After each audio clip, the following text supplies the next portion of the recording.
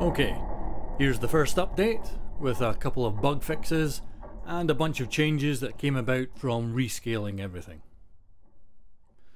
The first bug occurred if you immediately pressed the action button on Game Over, which re-entered the game without clearing the board.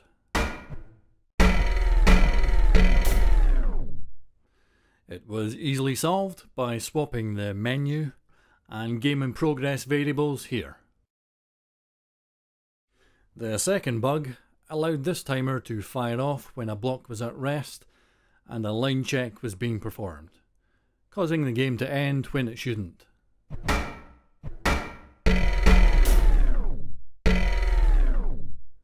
The timer wasn't being cleared here since I hadn't set the timer variable, because I'm an idiot. Anyway, as UMPUA pointed out on YouTube, the scale of everything in the game was huge, way bigger than existing assets, and causing problems with lighting and reflections.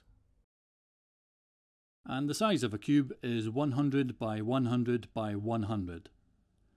So this will move down by 1 cube. Now, objects are 1/10 of the previous size, along with any values dealing with location and movement. When I started learning UE4, there was no VR world to meters option, so I just built things at the size that felt right. Now that I've had the chance to mess around with the world to meters value, the default of 100 actually seems to strike a nice balance. The other thing that needed to be reduced was the particles, though simply dividing the sizes by 10 isn't guaranteed to give good results. So I took the opportunity to work on the particle system some more, and I think they look a lot better than they did. Here's a quick tip if you're resizing particles and you find them mysteriously disappearing in-game.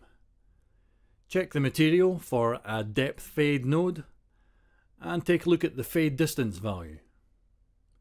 When connected to the opacity of a material, it controls the distance at which the material will fade when near another object. The final change was replacing the spotlight with a directional light. The spotlight had a high source radius to give the desired effect, but also gave undesired shadow artifacts. The directional light has no such problems and just looks better, I think.